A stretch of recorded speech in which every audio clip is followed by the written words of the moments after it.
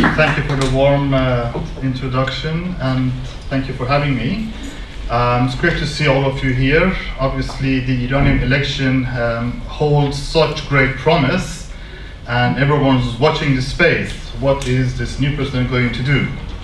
Is this going to be a break with the past history of antagonism and conflict between Iran and the United States and the Iran international community? So I have a few ideas and thoughts I'd like to share with you, but I'd also like to hear from you, especially if you have been visiting the country. I think some of you might have been visiting recently. I'd like to hear how you see the events unfolding. The very first thing I'd like to start with, Iranian political system is a bit of a mystery to a lot of observers, including myself. It's hard to pinpoint exactly where the power resides, who holds the power. We hear of the supreme leader, we hear of the president. There's always tension between them, always tension between them. So what's going on?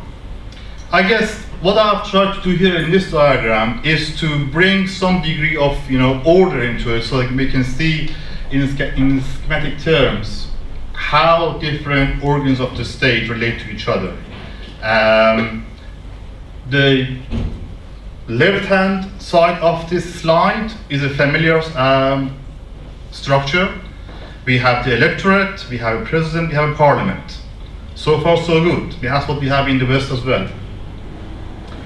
The right-hand side of the slide gets a bit more complicated, and that reflects the nature of the regime.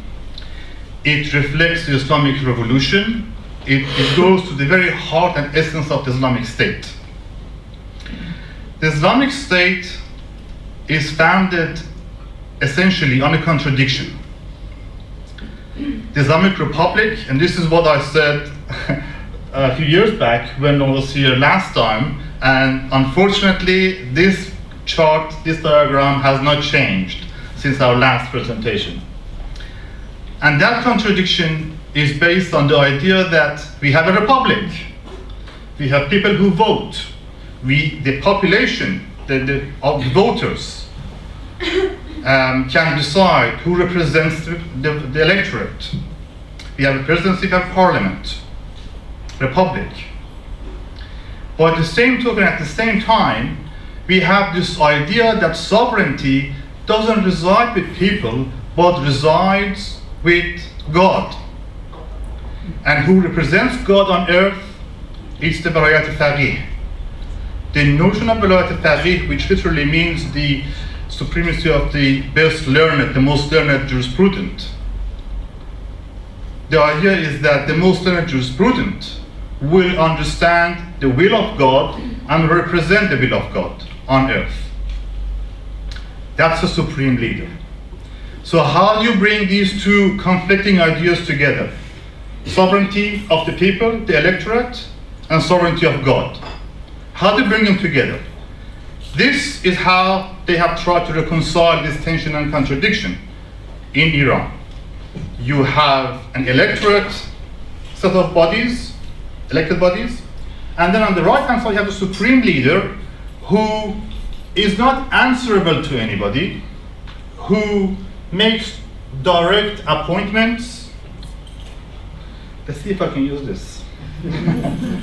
So the supreme leader who makes a direct appointment to the head of state TV, the Security Council, armed forces, which makes him the commander-in-chief of armed forces, and also the head of state in Iran. The Expediency Council, you'll hear a bit more about that later. The Judiciary, and the Guardian Council. If you have followed the news on the election, you will note that this Guardian Council plays quite a central role in the way the system functions.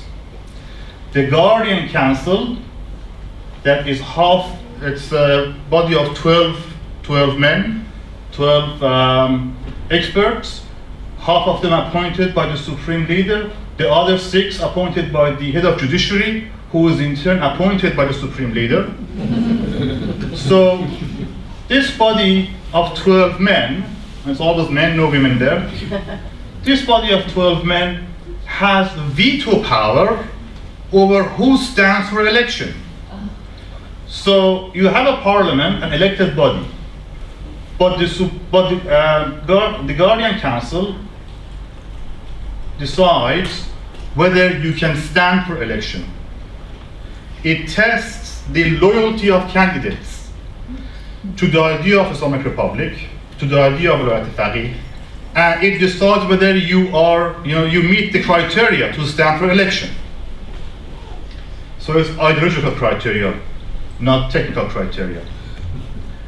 The same Guardian Council also has vetting power, so it also vets candidates who stand for election in the Assembly of Experts.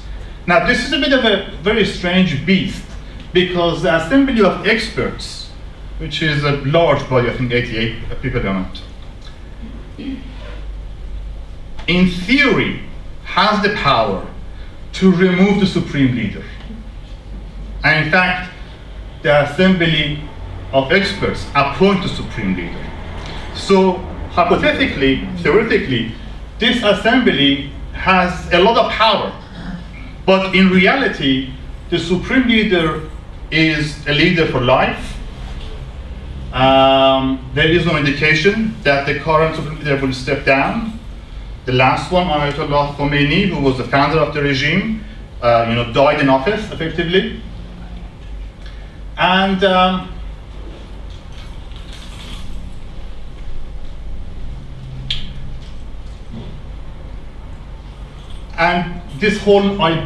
the process of vetting effectively means that people who are loyal to the Supreme Leader, to the current incumbent, get a place on that assembly. So very much this is a closed system. It's very difficult to make change, bring change to this system from outside, because it is very much controlled environment. I think during question time, we might refer back to the experience of Khatami as president and his efforts to bring change and the difficulties that reformist president faced when he had a reformist parliament on his side. The difficulty is that the parliament might be inclined to reformist ideas, as was the case during Khatami's first term. But resolutions passed by the parliament need to be approved by the Guardian Council as in line with the ideals of the regime. And if they are found to be not in line, and if there is a dispute over them, there is a procedure. The parliament, if it really wants to challenge the Guardian Council, can take the matter to the Expediency Council, this one. The Expediency Council is tasked with mediating disputes and conflict between various arms of the state.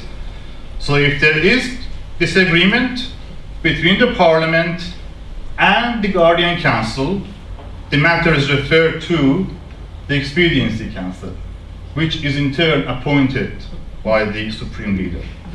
So it's very difficult to implement change where there are so many barriers. You have to really enforce change of personnel and attitude on a lot of levels, in order to materialize change on the ground. So that's just a starter. I'm starting on a negative note so I can get to the positive note. You might say that given this closed system, why do people bother? Why should anyone go and vote? What's the point? What's the difference? Even you had a reformist president, namely Khatami, didn't really matter much because all the changes he put in place were rolled back very easily after he stood down at the term of his office. But I think it's human nature to want change. It's human nature to be optimistic, even against impossible odds.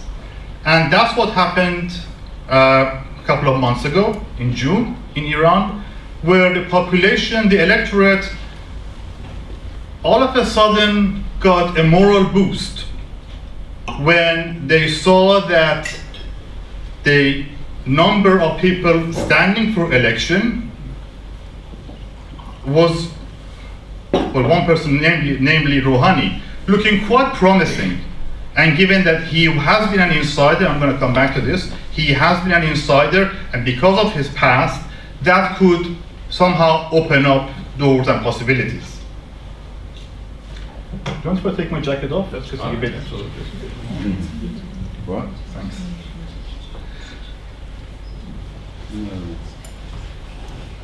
So, you had 680 people nominating for elections. That number was vetted down to 8. 2 of the 8 withdrew later, so we had 6 people standing. And it was really at the very last, in the last week of the electoral campaign, that all of a sudden people thought, hey, maybe there is a chance for change. Until 1 week before the election, there was an air of pessimism among the population, among the electorate. People weren't sure if they're going to vote. The regime was very concerned about voter turnout. That's why it had clustered together presidential campaign with presidential election and municipal elections, so to ensure a higher turnout to the election, to the ballot boxes. And it was looking quite shaky until the last week of the campaign. Last week of the campaign, one reformist candidate withdrew in favor of Rohani, with the blessing of 2 former presidents, Khatami and Rafsanjani, both of whom are seen to be reformist. And it was really that dynamic in the very last days of the campaign that got people excited. And the morale went high, and there was a high turnout at the ballot boxes. 72% of the population voted, which is quite impressive. And Rohani got the lion's share of the votes, which meant there is no need to go to second round of voting, which is again quite impressive. He got over nearly 51% of the vote. Ghalibaf got a distant second, 16% of the vote, and a third one. I'll come back to the third one. And that picture is a picture of people in Tehran celebrating. You can see that the scarf of that lady is kind of pushed back, reflecting the jubilant mood in the streets of Tehran. And the sense of hope that Rohani is going to make a difference. Now, who is Rohani? Rohani has been part of the establishment from effectively day one. And perhaps until the last few days of the electoral campaign, he would have shied away from this label of being a moderate candidate. He has been a responsible candidate. He is Western educated. He has opposed Ahmadinejad, the current president's policies on a number of issues which he thinks are irrational, aggressive, damaging to the interests of the Iranian state and Iranian nation. So he's been trying to bring a degree of accountability, rationality into the state, and he has campaigned on those points. But despite those, he has not been a reformer. He's been responsible politician, very much part and parcel of the the highest echelons of power, as you can see. The reformist candidate who withdrew in favor of Rouhani has obviously a lot more credentials as a reformist. He prides himself as being an academic. That's a lot more than being a politician. He also has credentials of being a revolutionary and part of the Islamic regime, but not to the extent as Rouhani is. And it was his withdrawal, Reza Arif's withdrawal from the campaign that really boosted. And in many ways, you might say this was quite a calculated move by the reformist camp to have a reformist run for the presidency and then withdraw at the last minute in favor of one, so that there is so you don't split the vote. Whereas in comparison with the more hardliner, more conservative candidates, the vote was split between the remaining four. Ghalibaf came number 2. He's an interesting character. He has links with the Revolutionary Guards, which is now the military in Iran. He has run industries, commercial enterprises for Pasdaran, the Revolutionary Guards. He's the mayor of Tehran, and note that Ahmadinejad was a mayor before he became president, so he is quite well placed to move from the mayor office to the presidential office. But that background and those kind of support didn't make it for him, didn't quite make a difference for him. He came second with 16% of the vote. Ghalibaf has a bad name among the reformists because of his military past, because he is accused by a lot of the student association in Iran for being responsible for the suppression of student movement in Tehran. He has a very negative image among the student body in Tehran. Jalili is an interesting character. For a while, a lot of the analysts in the West thought that Jalili was going to be the winner of the race. Of all the other candidates, he was the only one who tied himself quite closely with the supreme leader. In fact, his electoral campaign was about, we believe in the supreme leader, therefore we vote for Jalili. That might have probably worked against him because the supreme leader did not endorse him. And that was noted in the public media in Iran, in the mass media, that there was no official endorsement for this candidate. So that doesn't put him in a good light.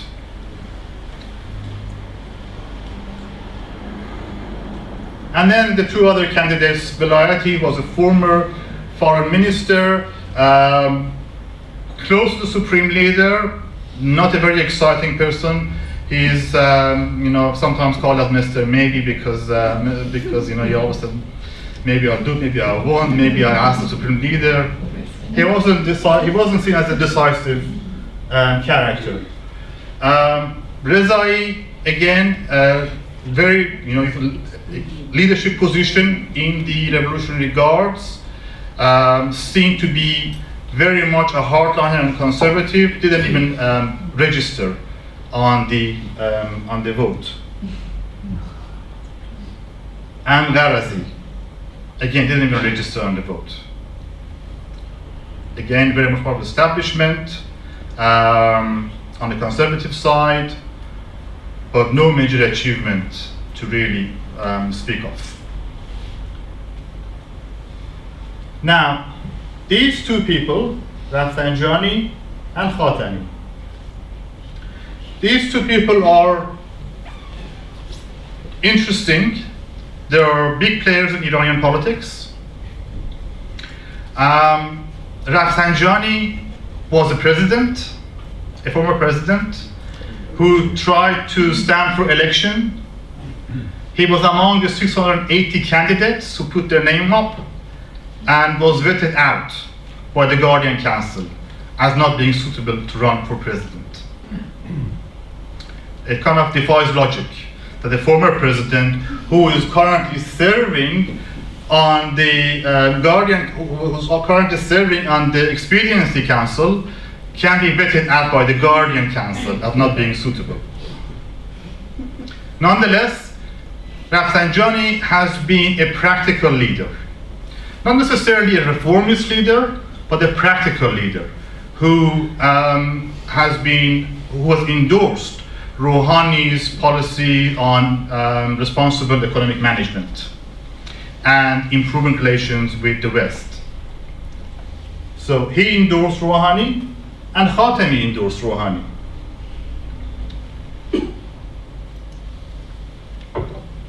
Khatami, I think, knew that if he put his name forward as a candidate, he would be vetted out by the Guardian Council. He didn't even bother. There was no point doing it.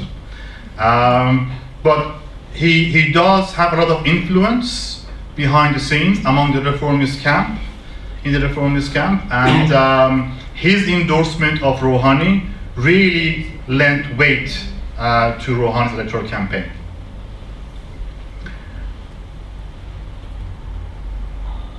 That's a couple of statements on how Khatami and Rafsanjani sponsored and supported Rouhani, both of them talking about how Rouhani can bring responsible government to the country, how he can make the government more accountable, more responsible, more functioning on rational terms, and move away from the irrationality of Ahmadinejad's presidency. What does Rouhani stand for? Again, rationality is a big thing for Rouhani. He has talked about how civil rights are important in Iran, which is a bit of a taboo. It's difficult to talk about civil rights in a country that does not allow opposition political parties or civil society organizations. So he is trying to move in that direction of being a reformist. Now that he is getting the vote of the reformist, he needs to present himself as a reformist. So he's making all the right noises here. He is distancing himself from the extremists, and that's what he has. That's what he said in an interview with the Reformist newspaper. He is again talking about allowing society to reclaim what rightly belongs to it, and limiting the scope and the power of the government that interferes in every possible affair of the population. So, responsible government, not too much, not too overpowering. In relation to the nuclear program, Rouhani made a statement that rhymes in Persian. I talked about how centrifuge is important. It's good to have centrifuge if it turns, but it's also important that the economy turns. And it rhymes in Persian, so it sounds better. But the idea is that he is linking Iranian nuclear ambitions with other concerns that Iran has. He is clearly concerned about the economic economic welfare of the population. He's concerned about the economic downturn in Iran. I think yesterday they were talking about 40% inflation. Sure. It's incredible what's been going on, and a lot of it is due to the sanctions, obviously.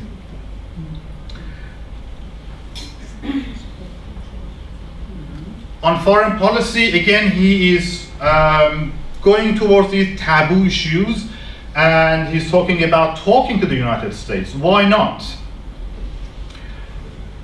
One point that has been central to the Iranian foreign policy making, foreign policy statements, the Islamic sense of itself in the international community, is that there is no justice in the world. That the United States is an overpowering imperialist superpower that controls all international institutions and they all work against Iranian interests. That you can't talk to an imperialist because they don't give you the right to talk. And if there is injustice in the system, Iran is going to exclude itself from this system, from this unjust system. This belief has been central to the foreign policy making, to all Iranian foreign policy making, and this has guided the way Iran relates to its neighbors, Iran relates to international organizations, to the United Nations, and of course the United States. So Rouhani is not negating that idea, and it's important to bear this in mind. Rouhani is not negating, he is not disputing, he is not saying, no, the international system is just. He's saying, if you allow justice, we are happy to talk. So he's kind of opening a bit of a window here. Let's talk, we are happy to sit down and talk, we'll even talk directly to you. But it needs to be on a just basis. Which is a bit of an improvement with what we have, but it's not quite there. In relation to Syria, this is quite significant. Rouhani, you will be aware that Iran has supported Bashar al-Assad. It has decided that the war in Syria is an imperialist plot against an anti-Israel force. Iran and Syria have been allies since the beginning of Iranian state formation, and Iran has made it clear that it will support Bashar al-Assad, it won't let it fall. For the first time, Rouhani is talking about mediation. He's talking about negotiation. And that's quite significant because it implies that there may be legitimate concerns and legitimate demands raised by the opposition in Syria.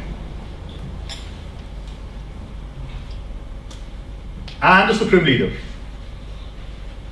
casting his vote.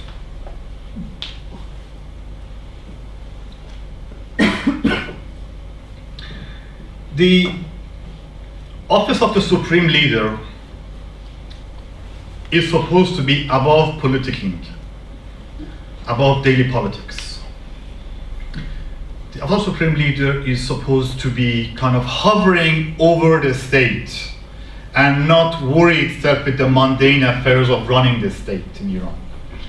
That's how Ayatollah Khomeini saw it when he conceptualized and formulated that office, which was incorporated in the constitution.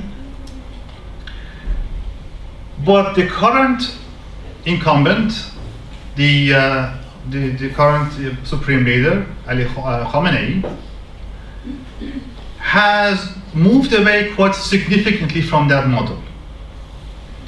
In 2009, you will recall that he publicly endorsed Ahmadinejad. He congratulated Ahmadinejad as the victor of the presidential election 2009, before the official results were out. And he was so obviously taking sides.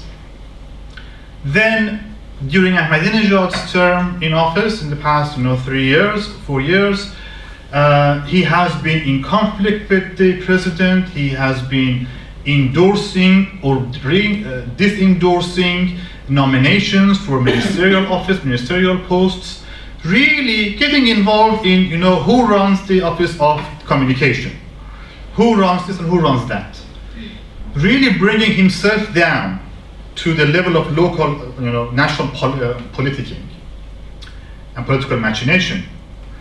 And as a result, that office has lost a lot of credibility and legitimacy in the eyes of many people in Iran. Even those who support the idea of the Supreme Leader, the office and the notion of having a Supreme Leader, have lost confidence in Khamenei as the right Supreme Leader. And that's bad for him, and that's bad for the regime. So perhaps, and this is my take on it, perhaps he has learned from that mistake in 2009. So with the last election in 2013, June, a couple of months ago, he He's, it's only last month, it's a couple of months ago. He has tried not to take sides. He has not made no public statements in support of a candidate. He has, in fact, there was an interview with him and he said, not even my close family know who I'm voting for. I'm not telling anybody who I'm voting for. I'm just a person casting my vote, like any other citizen of Iran. Perhaps he's learned a lesson, as perhaps it's that stepping back attitude that has allowed Rouhani to claim victory. Because Rouhani's victory was very much a surprise. I can't think of any observer, including myself, who could foretell Rouhani's victory. He might have been a serious contender, but Jalali and Ghalibaf, those two are probably a lot more serious than Rouhani. So I think with that I conclude, and I'm happy to explore various angles and different tangents that you think is pertinent to Iranian election.